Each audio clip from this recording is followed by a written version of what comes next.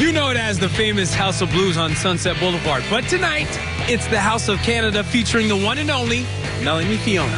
Gotta let her tell it to my mama, and she gon' tell the world that I love you. Are you getting used to this Grammy nomination thing? I feel like it's pretty crazy 3 years in a row to be nominated. It is, with only one album out, right? I just think it's a testament, I think, to when you stay focused on your craft and you work hard and you speak about things you want to make happen, like collaborations and Grammy nominations, they really do manifest. So I do believe in that.